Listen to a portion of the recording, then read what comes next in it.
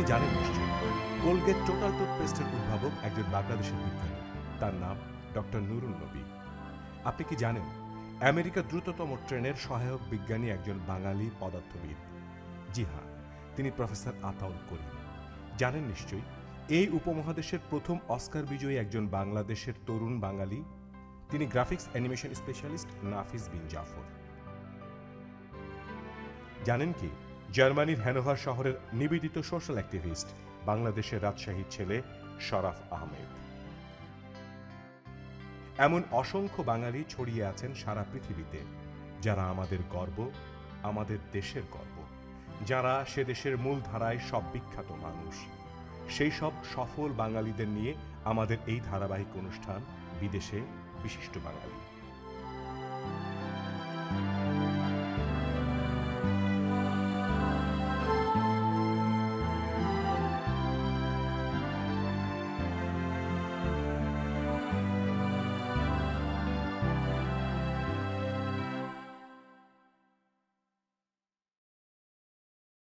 কেমন আছেন? আসুন, ভালো আছি। তো শরাফ আহমেদ, আপনি জার্মান প্রবাসী জীবন হিসেবে প্রায় 2 যুগের বেশি এখানে আছেন, জেনে জানি আমরা, প্রায় 24 বছর। তো এখানেই তো বাইরে যারা আসে, ইউরোপ, আমেরিকা, বিভিন্ন জায়গা, তারা জীবনের অত্যন্ত ভালো জীবনযাপনের মধ্যে অভ্যস্ত হয়, তাদের কর্মপ্রবাহের মধ্যে থাকেন। তা আপনি সরকারি চাকরি করছেন। জি, আমি এখানকার প্রাদেশিক সরকারের অধীনে চাকরি করি।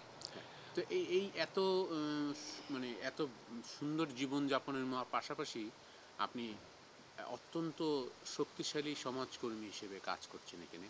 আমরা জানি যে একটা বড় প্রতিষ্ঠানের অন্যতম অ্যাক্টিভ ওয়ার্কার আপনি।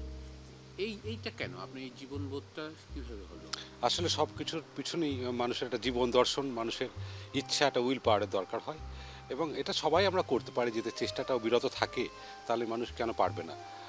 যদি পারিপার্শ্বিক প্রতিবন্ধকগুলো কাটিয়ে সময় থাকে, সুযোগ থাকে, তবে নিশ্চয়ই সবার জন্যই এটা করা উচিত। এবং প্রবাসে যারা বাঙালিরা থাকে, কম বেশি সবাই কিছু না কিছু কাজ প্রবাসী থেকে বাংলাদেশের জন্য করে।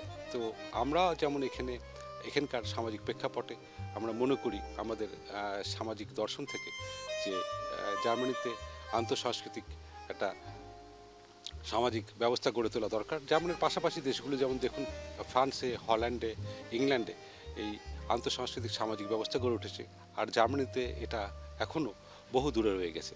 তবে আমাদের মতো নতুন প্রজন্মের যারা আমরা এখানে আছি বা জার্মানরাও আছে, তারা চেষ্টা করছি এই জিনিসগুলো এখানে তৈরি করার জন্যে। পাশাপাশি বাংলাদেশের ব্যাপারটা আমরা বলি না, বাংলাদেশের বিভিন্ন আন্দোলন, বাংলাদেশের বিভিন্ন সমসাময়িক অবস্থা নিয়েও আমরা যারা প্রবাসী সচেতন বাঙালিরা রয়েছি, তারা কাজ করার চেষ্টা করি। এরকমই 90-এর গোড়ার দিক থেকে বাংলাদেশে মৌলবাদ বিরোধী আন্দোলন এবং যুদ্ধ অপরাধী বিরোধী আন্দোলন গড়ে ওঠেন।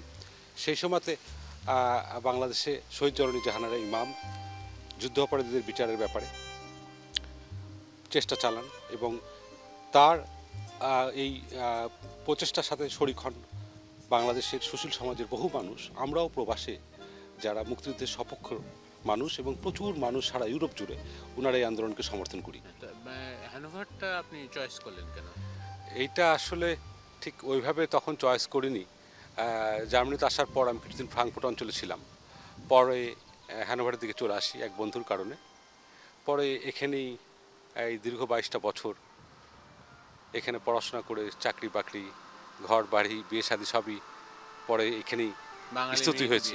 জি, বাঙালি মেয়ে বিয়ে করেছি। এখানে আপনার প্রতিষ্ঠানের গল্প বলেন। আপনি এত বড় একটা প্রতিষ্ঠানকে মোটামুটি একা হাতে চালিয়ে যান, কিছু জার্মানির লোকদের মানে এখানকার। প্রথমেই বলে নিই, আমাদের এই যে কাজগুলো করি, এই কাজগুলো আমাদের চাকরির পাশাপাশি আর কি, যে এটা আমাদের এখানকার সমাজ ব্যবস্থার জন্য, বাংলাদেশের সমাজ ব্যবস্থার জন্য, আর সবাই যেমন করা উচিত সেভাবেই আমি করি। অনেকেই হয়তো করেন না, তারা তাদের সময়টা অন্যভাবে ব্যয় করেন। তবে আমরা এই হ্যানোভারি 1989 সালের দিকে প্রথম আমি কিছু বন্ধুদের সান্নিধ্যে আসি, তারা একটা সাংস্কৃতিক সংগঠন গড়ে তোলার চেষ্টা করছিল। তো তারা আমাকেও বলে যে তুমি আমাদের সাথে আসো। তো সেখানে আমরা না, তারা ছিলেন জার্মান বন্ধুরা ছিলেন বেশিরভাগ, পাশাপাশি কিছু ইরানি, কিছু তুরস্কের মানুষ, কিছু কুর্দি কিছু আফ্রিকান দেশের ছেলেরা এবং আমি বাংলাদেশের মিলে আমরা যৌথভাবে একটা আন্তর্জাতিক সাংস্কৃতিক কেন্দ্র নামে একটি সংগঠন হ্যানোভারে গড়ে তুলি। এটা 89-এর কথা। আমরা আসলে এই সংগঠনের পক্ষ থেকে বিভিন্ন আন্তঃসাংস্কৃতিক সম্পর্ক তৈরির জন্য একটা প্রচেষ্টা শুরু করি। সেই প্রথম প্রচেষ্টা শুধু বাংলাদেশের না, বাংলাদেশের সমসাময়িক ব্যাপারগুলো ছাড়াও তুরস্কর ব্যাপারগুলো, কুর্দিস্তানের সমস্যাগুলো, ইরানের সেই সময়কার যে রাজনৈতিক সমস্যাগুলো ছিল, তারা পাশাপাশি এই সাংস্কৃতিক কেন্দ্রের অধীনে বিভিন্ন রকম সভা সেমিনার করে। আমাদের মাথাও আসে যে আমরা বাংলাদেশকে নিয়ে কিছু করতে পারি কিনা। তো সেটাই প্রথমের দিকে 89 সালে আমরা করি। প্রথম বাংলাদেশের তখন বন্যা এবং বন্যাজনিত সমস্যা নিয়ে আমরা এখানে একটি সেমিনার করি, খুব ছোট পর্যায়ের সেমিনার। তারপর সেটা হ্যানোভারে আমরা করি। হ্যাঁ, ধরেন 88-র বন্যা আপনাদেরকে অত্যন্ত আলোড়িত করেছিল। আলোড়িত করার কারণে আপনারা ভেবেছেন এই বিষয়ে আলোচনা হওয়া দরকার, একটা প্রোগ্রাম করা দরকার, এটা নিয়ে অ্যাওয়ারনেস তৈরি করা দরকার, এবং আপনারা বোধহয় এর মধ্যে একটা ফান্ড রেইজ করার একটা। আমরা আসলে ফান্ড রেইজ করার ব্যাপারটাতে যাইনি, কারণ আমরা ওটা না করে বরঞ্চ এখান থেকে কিভাবে আমাদের সমস্যাটাকে পজিটিভলি দেখানো যায়। কারণ আন্তর্জাতিকভাবে পশ্চিমা পত্র পত্রিকাতে সবসময়ই বাংলাদেশের গরিবত্ব এবং বাংলাদেশের বন্যা দুর্গতদের কথা আর অন্যান্য যত প্রাকৃতিক সমস্যা সেগুলি বেশি করে বলা হয়। বাংলাদেশের যে ভালো দিক আছে এবং বাংলাদেশ শুধু এই সমস্যার জন্য বাংলাদেশ একা দায়ী না, এটা একটা গ্লোবাল সমস্যা, একটা বৈশ্বিক সমস্যা, এটা বলার জন্যই আমরা এটা আসলে করতে যাই। শরাফ সাহেব, আপনি ওই সেই 1989 সালের বন্যার সেই সেমিনার থেকে 2009 এই 20 বছর, মাঝখানে 20টা বছর চলে গেছে। আপনাদের এই 20 বছরের সংগঠনটা অনেক কার্যক্রমে জড়িয়েছে। এখন সেইগুলির বিষয়ে আপনি আমাকে একটু বলবেন যে 20 বছরে আপনারা কি করেছেন, বাংলাদেশ থেকে কোন বিশিষ্ট জনদের এনেছেন, কিভাবে তাদেরকে দিয়ে কে কাজ করিয়েছেন, সব কাজগুলি যদি বলেন। আসলে আমরা শুধু ওই 20 বছর শুধু বাংলাদেশ নিয়েই কাজ করিনি, পাশাপাশি জার্মানিতে নিশ্চয়ই জানেন জার্মান দুটো মহাযুদ্ধ করেছে, প্রথম বিশ্বযুদ্ধ, দ্বিতীয় বিশ্বযুদ্ধ।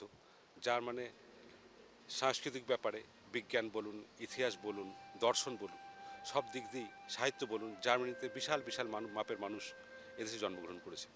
কিন্তু 1938 থেকে 1945 সাল এই দ্বিতীয় বিশ্বযুদ্ধ জার্মানির জাতিটাকে কোথায় যেন একটা পিছিয়ে রেখেছে, বা এই ঘটনা মানে সারা বিশ্বের কাছে জার্মানকে সবসময়তে একটু আলাদাভাবে রেখেছে, এবং সবাই পৃথিবীর মানুষ জার্মানকে সবসময় একটু অন্য চোখে দেখে। এবং সেই সমস্যা যে সব কিছু শেষ হয়ে গেছে বলা যাবে না। বিশ্বযুদ্ধ পরবর্তী জার্মানের নতুন প্রজন্ম চেষ্টা করছেন সেই দ্বিতীয় বিশ্বযুদ্ধের গ্লানি থেকে বেরিয়ে আসার জন্য, এবং এখানকার যারা রাজনীতিক রয়েছেন বা যারা রাজনৈতিক সচেতন মানুষ আছেন তারা চেষ্টা করছেন অবশ্যই সেই গ্লানি থেকে বেরিয়ে আসার জন্য। পাশাপাশি আবার সেই সময়কার নাৎসিদের সমর্থকরা অনেক রয়েছেন, এবং যারা এই দেশে একটা আন্তঃসাংস্কৃতিক সমাজ ব্যবস্থা গড়ে তোলার জন্য অন্তরায়। এবং সেই জন্যই এই প্রায় জার্মানিতে দেখবেন যে তারা জার্মান যে সংবিধান রয়েছে সেই সংবিধানের আওতায় যে দলগুলো রয়েছে সেই দল করার সুযোগ নিয়ে তারা সেই নাৎসিবাদকে প্রতিষ্ঠা না করার চেষ্টা করলেও সেই পথে তারা কিছু কিছু লোক অনুসারী হয়ে কাজ করে। এবং দুই জার্মান যখন এক হয় তার পরপরই এটা বেশ একটু উগ্র আকার ধারণ করে। 1989 সালে বার্লিনের প্রাচীরের পতন হয়, এবং তারপরই দুই জার্মানের ঐক্য হয় 1990-এ, এবং সেই সময়তে হঠাৎ করে নাৎসিবাদ জার্মানি জুড়ে একটু ছড়িয়ে পড়ে। তো আমরা তখন এটার বিরুদ্ধে, আর শুধু আমরা না, জার্মানরা এবং যারা আমরা অভিবাসী রয়েছে এখানে সুশীল সমাজ মিলে এটা প্রচেষ্টার জন্য আমরা বিভিন্ন ধরনের অনুষ্ঠান করতে থাকি।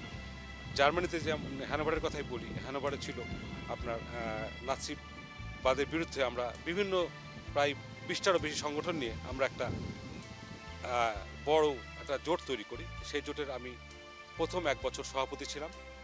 এই জোটকে সমন্বিত করে কি করে নাৎসিবাদের বিরুদ্ধে কাজ করা যায়, এবং আমরা বিভিন্ন সভা সমিতি মিছিল আমরা এখানে করেছি।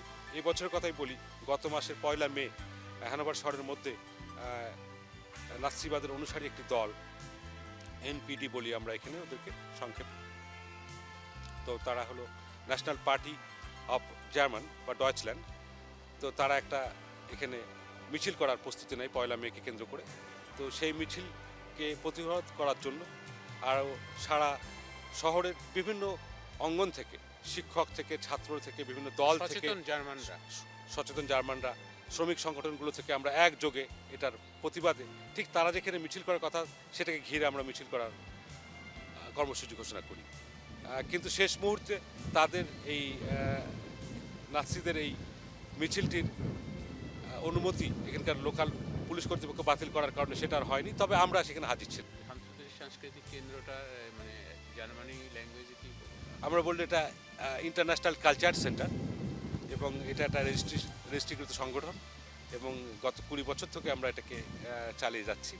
এবং পাশাপাশি যেটা আপনি প্রথমে বলছিলেন যে বাংলাদেশ বিষয়ক অনুষ্ঠানগুলো, তো সেখানে আমাদের আবার একটা এই সংগঠনের ভিতরেই working group of Bangladesh in lower সেকশনে, এই প্রদেশের নাম নিদার সেকশন বা লোয়ার সেকশনে। তো এই নামে আমরা বাংলাদেশের কাজগুলো পরিচালনা করি। Working group in neither section বা working group of lower section, আমরা এটাকে বলি আরবাইট ক্রাইস বাংলাদেশ ইন নিদার সেকশন, এটা জার্মানি ভাষায়। তো আপনারা আমি যেটা আমার জানার বিষয় যে এই যে গত 20 বছরে এতগুলো সম্মেলন করেছেন, এতগুলো সম্মেলন আয়োজন করেছেন, তো এই সম্মেলনটা করার চিন্তাটা শুভ, প্রশংসার, কিন্তু পাশাপাশি এটার সঙ্গে অর্থ যোগানেরও তো ব্যাপার আছে, একটা বিরাট ব্যয়বহুল। ওটা শুধুমাত্র আপনাদের চাঁদার উপরে না, এটা আসলে চাঁদা দিয়ে তো এই ব্যাপক সম্মেলন করা যায় না। ধরুন বাংলাদেশ থেকে যারা আমরা অতিথিদেরকে এখানে নিয়ে আসি তাদের আমরা যাতায়াতের ভাড়া সহ ধরুন এখানে থাকা খাওয়ার ব্যাপারটা এবং ঘোরার ব্যাপারটা আমরা নিজেরা বহন করি এবং এটা আমাদের দায়িত্ব বলেই আমরা মনে করি। তো আমরা এই সম্মেলনগুলো মূলত ফান্ড করে এখানকার প্রাদেশিক সরকারের যে বিভিন্ন প্রতিষ্ঠান আছে এবং আরও যারা কিছু প্রতিষ্ঠান আছেন যারা এই ধরনের সম্মেলনকে সহযোগিতা করে। তবে এটার জন্য আমাদের ধরুন মিনিমাম সম্মেলন শুরু 6 থেকে 9 মাস আগে কাজ শুরু করতে হয় এবং তাদেরকে বোঝাতে হয় যে আমরা কী ধরনের অনুষ্ঠান করছি। তারপরে আপনি এই অনুদান পাবেন এবং অনুদান করার পর আমরা অনুষ্ঠানটা সম্পূর্ণ করি এবং অনুষ্ঠান শেষ হয়ে যাওয়ার পর আমাদের এই সমস্ত অনুদানের আবার হিসাবের ব্যাপারটা, যেটা জার্মানিতে খুবই সাধারণ ব্যাপার এবং খুব স্বচ্ছ প্রক্রিয়াতে আপনাকে এগুলো করতে হবে। তবে সেটা আমাদের সাংস্কৃতিক কেন্দ্রের যারা রয়েছেন, যারা এই তহবিল বিষয়ে কাজকর্ম করেন, তারা ব্যাপারটা দেখেন। তবে আমাকে তাদেরকে সহযোগিতা করতে হয় যে কোন কোন খাতে কোথায় কী খরচ হয়েছে এটা দেখাতে হয়। আপনার সঙ্গে কথা বলে একটা জিনিস বুঝলাম শরাফ আহমেদ, আপনি যে আন্তর্জাতিক সংস্কৃতি কেন্দ্র করে আপনারা এই দেশের মেইনস্ট্রিম জার্মানদের সুশীল সমাজকে একত্রিত করে বাংলাদেশের মতো ছোট্ট একটা দেশকে তুলে ধরেছেন। বাংলাদেশের সমস্যা, সংকট, রাজনৈতিক পরিবেশ, মানবিক পরিবেশ এবং আন্তর্জাতিক সংস্কৃতিকে সম্মিলিত করার একটা অত্যন্ত সুন্দর প্রচেষ্টা আপনারা কয়েকজন, আপনি তার মধ্যে অন্যতম প্রধান এবং সুচিত চৌধুরীর কথা বললেন, এরকম 2-3 জন করেছেন। এত একটা অসম্ভব বড় কাজটা যে আপনারা করেছেন, এই আইডিয়াটা কীভাবে এলো আপনাদের এবং আপনার এই কর্মপ্রবাহটা পরবর্তীতে কী করবেন? আসলে বাংলাদেশের যে সামাজিক সমস্যা, রাজনৈতিক সমস্যা, গণতন্ত্রের সমস্যা, মৌলবাদের সমস্যা, পরিবেশ বিষয়ক ব্যাপারগুলো, বাংলাদেশের সাংস্কৃতিক ব্যাপারগুলো, এই যে বাংলাদেশের সমসাময়িক সমস্ত ঘটনাগুলো শুধু প্রবাসী বাংলাদেশিদের জন্য নয়, ইউরোপের যে বিশাল ফোরাম সেখানে বাংলাদেশকে নিয়ে আসা এবং বাংলাদেশের সমসাময়িক সংকট, সামাজিক অবস্থা, পরিবেশ, বাংলাদেশের নাটক, বাংলাদেশের গান, সঙ্গীত সহ বাংলাদেশের বিভিন্ন রকম মানবাধিকারের প্রশ্ন সহ সব ব্যাপারগুলো এই বিশাল ফোরামে নিয়ে আসা শুধু আমাদের জন্যই নয়, পাশাপাশি বাংলাদেশ থেকে যে আমরা বিভিন্ন সুশীল সমাজের মানুষদেরকে আমন্ত্রণ জানিয়ে নিয়ে এসেছি, বিশিষ্ট ব্যক্তিদের, তাদের সাথে ইউরোপীয় সুশীল সমাজের একটা সমন্বয় তৈরি করা, সম্পৃক্ততা করা এবং আমাদের ব্যাপারগুলো এই জার্মানের সুশীল সমাজের ফোরামে নিয়ে আসা, জার্মানিক রাজনীতিকদের মধ্যে নিয়ে আসা, বাংলাদেশ বিষয়ে যারা কাজ করে তাদের মধ্যে নিয়ে আসা, পাশাপাশি ইউরোপের বিশাল ফোরামে নিয়ে আসাটা আমাদের একটা অন্যতম আমাদের লক্ষ্য। এবং আমরা মনে করি যে এটা আমরা যদি চালাতে থাকি তাহলে বাংলাদেশের সাথে ইউরোপের একটা সমন্বয়, একটা আলোচনা এটা অব্যাহত থাকবে। এবং আমরা সবসময় আমাদের সম্মেলনের ব্যাপ্তিতা বাড়িয়েছি। আগে শুধু আমরা জার্মান রাজনীতিকদের দাওয়াত করতাম, আমন্ত্রণ করতাম। এখন এর সমগ্র বাইরে ইউরোপ আমরা এইবার লাস্ট বার করলাম ইউরোপিয়ান যা পার্লামেন্ট থেকে একজন এসছিলেন ব্রিটিশ পার্লামেন্ট থেকে একজন, এবং পাশাপাশি ইউরোপে যারা বাংলাদেশ বিষয়ে কাজ করেন, যারা ইউরোপিয়ান, তাদেরকেও আমরা এখানে আনা সম্পৃক্ত করার চেষ্টা করছি। বাঙালি জাতির দুঃখ, বাঙালিরা কর্মবিমুখ, বাঙালিরা আলস্যপরায়ণ, বাঙালিরা দুর্নীতিপ্রিয়, বাঙালিরা দারিদ্র কাতর। কিন্তু এই বাঙালিরাই যে পৃথিবীর নানা দেশে সাফল্যের শীর্ষে, এই বাঙালিরাই যে পৃথিবীর নানা দেশের মূল স্রোতে অহংকার করার মতো কীর্তিমান, তার অন্যতম প্রমাণ জার্মানির হ্যানোভারের আন্তঃসাংস্কৃতিক সংগঠক শরাফ আহমেদ। শারাফ আহমেদ, এই যে জার্মানি এত সুন্দর একটা দেশ এবং এত সুন্দর একটা দেশের একটা সুন্দর শহর হ্যানোভারে প্রায় 24টি বছর আপনি পার করে দিলেন। এই 24 বছর আপনাকে কি কখনো মনে হয় যে আপনি বাংলাদেশকে সেইভাবে জীবনের সন্ধানে চলে এসেছিলেন, অনেক ঘটনা দুর্ঘটনার মধ্য দিয়েই এখানে আপনি এসে প্রতিষ্ঠিত হয়েছেন, একটা সরকারি চাকরি করছেন, অনেক মানে কি বলবো, মানে সুশোভন সুন্দর জীবন যাপন করছেন। আপনার কখনো মনে হয় আপনি বাংলাদেশের জীবন থেকে নিজেকে কোথাও লস্ট ফিল করেন কিনা বা বঞ্চনা বোধ করেন কিনা? সেটা তো অনুভব করতেই হয়, কারণ ব্যাপারটা হলো আসলে যখনই এই ইউরোপে বা জার্মানির সব সৌন্দর্য সব কিছু মিলিয়ে যা কিছুই দেখি, সাথে সাথে আমার সবসময় বাংলাদেশের সাথে একটা তুলনা করতে ইচ্ছা করে, এবং মাঝে মাঝে মনে খুব কষ্ট হয় যে আমরা কেন বাংলাদেশটা ঠিকমতো করতে পারলাম না। আপনি বিদেশে থাকুন, যেখানেই থাকুন, দেশের কথা তো বারবার আসে, আর তখন ভাবি যে আমরা পারছি না কেন, আর তারা পারলো কীভাবে। সব কিছুর পিছনে থাকে আসলে একটা সাংস্কৃতিক বোধ, একটা ঐতিহ্য, গণতন্ত্রের চর্চা, সব কিছুর মধ্যে স্বচ্ছতা। এবং দেখুন এই দ্বিতীয় বিশ্বযুদ্ধ পরবর্তী জার্মান কি করে গত 65 বছরে সারা ভেঙে যাওয়া জার্মানটাকে আবার গড়ে তুলেছে। এদের সব কিছুর পিছনে রয়েছে কিন্তু এদের এই গণতন্ত্র, সব মিলে জাতীয় ঐক্যর ব্যাপারটা, সততা, স্বচ্ছতা। এবং আজকে দেখুন জার্মানির রাস্তাঘাট, এই বাগানে আমরা এসেছি, হ্যানোভারের রাজাদের ঐতিহ্যবাহী গ্রীষ্মকালীন বাগানে, পার্কে, তো এটাও তারা ঠিক অবিকল ওইভাবে ধরে রেখেছে। এবং এই সব কিছুর পিছনে রয়েছে কিন্তু এদের একাগ্রতা, ইচ্ছা এবং পুরনো জিনিসকে ধরে রাখার একটা ঐতিহ্য। আপনার কি মনে হয় যে আমাদের জাতিগত কোথাও অনেস্টি বা আপনি যে স্বচ্ছতা বলছেন, এগুলির সংকটের কারণে আমাদের উত্তরণ ঘটছে না? আমার তাই মনে হয়, আমাদের জাতীয় ঐক্যবোধ তৈরি হচ্ছে না। আমরা সবসময় বারবার নিজের দলীয় ব্যক্তি স্বার্থের কোন্দলে জড়িয়ে পড়ছি, এবং সেই জন্যেই বাংলাদেশের সমস্ত মানে রাস্তাঘাট থেকে শুরু করে মানে সমাজের বিভিন্ন ব্যাপারগুলোতেই তার প্রতিচ্ছবি আমরা দেখতে পাচ্ছি। বিভিন্ন জিনিসের ব্যাপারে কোনো জাতীয় ঐক্যমত গড়ে উঠছে না। পাশাপাশি যে পার্শ্ববর্তী দেশগুলো একজনের সাথে আরেকজনের সাথে অকারণে নিজেদের মধ্যে একটা দ্বন্দ্ব তৈরি করছে, সমস্যা তৈরি করছে, যেটা আমরা ইউরোপে দেখি যে ইউরোপে গত 1959-51 সাল থেকে তো শুরু করে আজকে 2009 সালে এসে তারা ইউরোপিয়ান পার্লামেন্ট তৈরি করতে পেরেছে, এক দেশ ছাড়া আরেক দেশে যেতে ভিসা প্রথা বাতিল করে ফেলেছে। এবং আজকে খুব কষ্ট লাগে বাংলাদেশের যে কোনো ইস্যুতে পাশাপাশি দেশগুলোর সাথে অকারণে ঝগড়া বিবাদে জড়িয়ে পড়া। কোনো দেশের মধ্যে আমরা নিজেদের ঐক্য রক্ষা করতে পারি না, পাচ্ছি না। একটা জাতীয় সমস্যা আসলে সেই সমস্যাটা কীভাবে সমাধান করা যেতে পারে আলোচনা করে, একটা সুচিন্তিত মতামতের মধ্যে কিছু সমস্যার সমাধান না তৈরি করে একজনের বিরুদ্ধে আরেকজন ঝগড়াঝাঁটি, বিক্ষোভ, মিছিল, ঘেরাও, আন্দোলন, প্রতিরোধ শুরু হয়ে যায়। আমার মনে হয় এই প্রথা আমাদেরকে বন্ধ করতে হবে। এবং আমরা মনে করি যে ইউরোপীয় ঐক্য যেভাবে ঘটেছে এভাবে না হোক, আমরা যেটা আছে বাংলাদেশে এক সময়তে শহীদ প্রেসিডেন্ট জিয়াউর রহমান এই যে সার্ক তৈরি করেছিলেন, দক্ষিণ এশীয় ঐক্যবোধ, এবং এই ঐক্যবোধটা কিন্তু সেইভাবেই রয়ে গেল, এটা কোনো আর আমরা আগাতে পারলাম না। অথচ এইভাবেই শুরু করেছিল এই ইউরোপের দেশগুলো। প্রথমে শুরু করেছিল কয়লা আর ইস্পাত নিয়ে একটা ঐক্য, পারস্পরিক কীভাবে স্বার্থ বিনিময়ের মধ্যে সুযোগ সুবিধা নিতে পারে, সেখান থেকে আজকে ইউরোপিয়ান ইউনিয়ন তৈরি হয়েছে। ইউরোপিয়ান ইউনিয়ন আজকে 27টা দেশ ইউরোপের সদস্য, এবং তারা একজনের সাথে আরেকজন সমাবেতভাবে কাজ করে সবাই লাভবান হচ্ছে। এই 89 থেকে 2009 এই 20 বছরে এই আন্তঃসাংস্কৃতিক চর্চা অনুশীলনের সঙ্গে সরাসরি ওতপ্রোতভাবে জড়িত থেকে আপনার কি অনুভূত হয়েছে যে এখানে জার্মান যারা অরিজিনাল জার্মান ওদের সংখ্যায় কি বেশি নাকি সংখ্যা কম? না, ওদের সংখ্যা আসলে প্রচুর বলা মানে যায়। আমি বলতে চাচ্ছি উচ্চ শিক্ষিত, মানে মানসিকতার দিক থেকে উদার, যারা মানসিকভাবে চায়, মানবিক বোধ যাদের বেশি আছে, ওদের সংখ্যা কি আপনার মনে হয় অনেক বেশি? অবশ্যই জার্মানির নতুন প্রজন্মের মানুষ, বিশ্বযুদ্ধোত্তর রাজনীতি থেকে আরম্ভ করে একটা জেনারেশন তৈরি হয়েছে, তারা এই চর্চার বাহক এবং ধারক।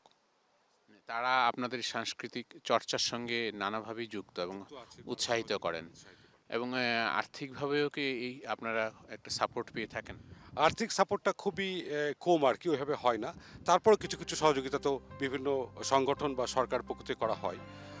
সেটা হচ্ছে আপনাদের মানসিক উদ্যোগ এবং নিজস্ব উদ্যোগ, এবং আপনারা যে কজন সংগঠনে আছেন। মুখ্য ব্যাপার, সেটাই মুখ্য ব্যাপার। এবং আমার এর পাশাপাশি বলতে চাই, শুধু জার্মানিতেও নয়, আমাদের মতো আরও কিছু অভিবাসী ইংল্যান্ডে বলুন, বেলজিয়ামে বলুন, হল্যান্ডে বলুন, ফ্রান্সে বলুন, ইটালি, গ্রিস, এরকম অভিবাসী যারা বাঙালি আছে তারাও চেষ্টা করছে এই ধরনের কাজ করার জন্য।